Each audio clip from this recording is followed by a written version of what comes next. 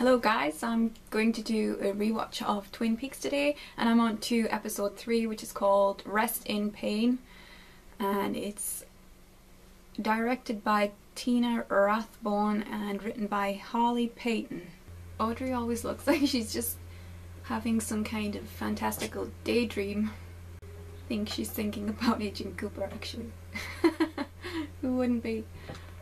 She seems very keen to impress Agent Cooper. Audrey says she understood Laura better than the rest. Is that true? Or is she just trying to impress the agent again? So Cooper, you know, there's this romantic undertone all the time when Audrey and Cooper are talking, and Cooper even tells Audrey that her writing style indicates that she is a romantic. Yeah, it's sweet. It sort of seems like, you know, a young girl's crush on an older guy.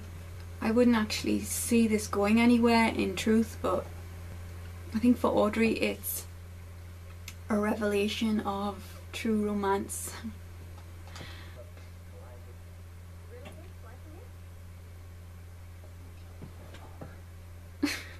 It's rather amusing that Agent Cooper is so keen to order all this food when he knows that Harry and Lucy are so eager to find out the news about who he thinks killed Laura Palmer. So Cooper tells Harry and Lucy the dream, and he, you know, you sort of might not have noticed it in the last episode when Mike and Bob were introduced, but there is this kind of duality with the other characters called Mike and Bobby. It's something that, you know, we see a lot of in David Lynch's body of work, this kind of double identity thing. What the significance of them being, you know, these strange figures being called Mike and Bob, we don't really know that yet.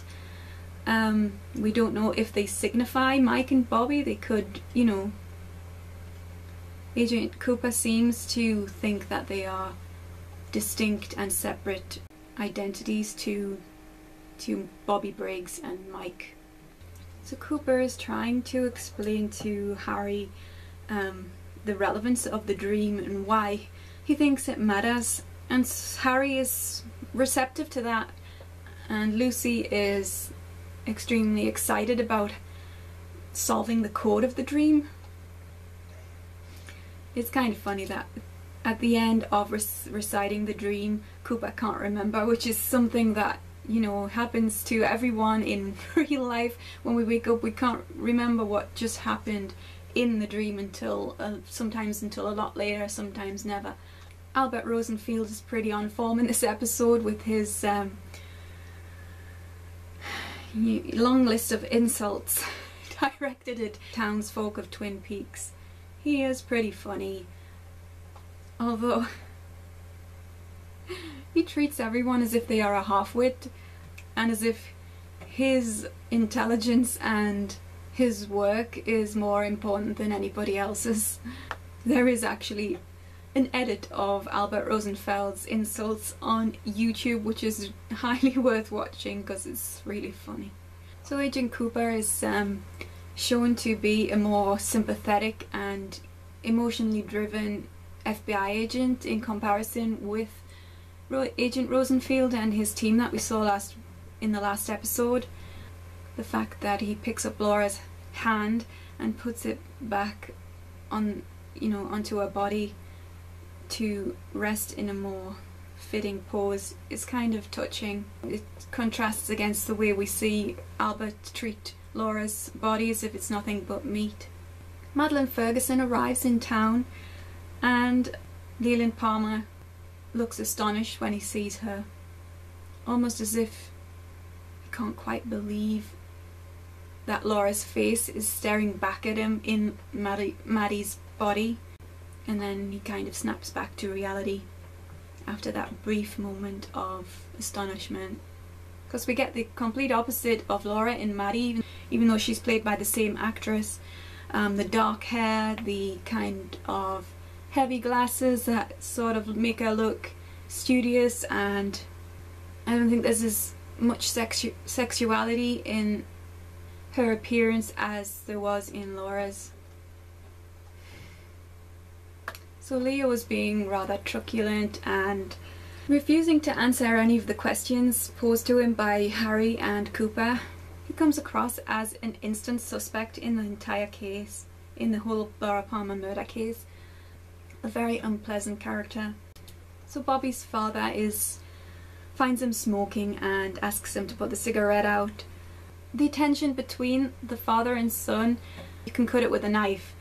Bobby resents being told what to do. He resents the fact that, you know, he feels like his father is coming down on him too hard, even though I think Major Briggs means the best, and he's, you know, when he says it's not fitting for an athlete to be smoking, I think that's just because he wants the best for his son.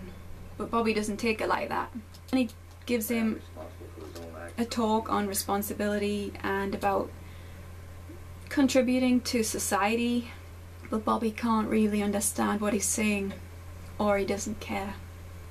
Major Briggs, you know, if you actually analyze what he's saying, he makes a whole lot of sense, and he's a very intelligent and deeply imaginative and spiritual person.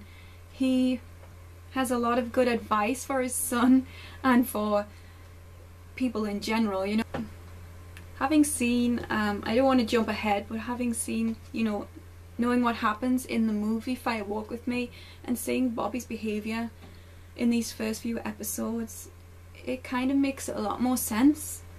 His acting out, his seemingly being on edge the whole time, his wanting to, you know, seems like he's full of anger, and yet he wants comfort, but he can't get it from his parents. Agent Cooper tries to talk to Albert about being respectful to the people of Twin Peaks, and he describes Twin Peaks as a place where there is a lot of dignity and warmth between people, indicating that it's somewhat different to city life. Nadine, poor Nadine, she realizes that Ed isn't fully engaged in their relationship. It's kind of sad to see her so, her self-esteem so low because of this, and Ed seems to be more consumed with pity than pure love. Cooper uses the funeral as an opportunity to survey the townsfolk of Twin Peaks and those that knew Laura Palmer, and we get this interesting glance between Agent Cooper and Audrey. Johnny is clearly not, you know, socially adept, and when he screams out amen, everybody just kind of looks, except for Bobby, who then follows it up with an amen of his own. Bobby's speech is amazing at this funeral. He says the truth, he speaks the truth. There are a lot of people in town that kind of must have known that Laura was in trouble, but they really didn't do anything. And Bobby just says it like it is. It's a very powerful performance by Dina Ashbrook. And then he says, you know, Laura would have laughed at your prayers. And that, again, sort of gives you a little hint about what kind of place Laura was in, that she would be so, you know, disrespectful to that kind of feeling, that kind of sentiment. And there is yet more trouble between James, Bobby and Mike at the funeral. Just sort of makes it into a spectacle. And of course it ends with Leland Palmer throwing himself on top of the coffin. and it's sort of semi-tragic, semi-comedic when the coffin is just going up and down and he's on the top. Oh dear. So we get this meeting between Harry, Cooper, Ed and Hawk at the diner, and Harry feels like he knows Cooper well enough to be able to tell him more about the kind of weirdness and darkness that exists within Twin Peaks. It explains why Harry's been so receptive to Cooper's, you know, methods of investigation so far, and, you know, indulging in his dreams and visions and stuff like that.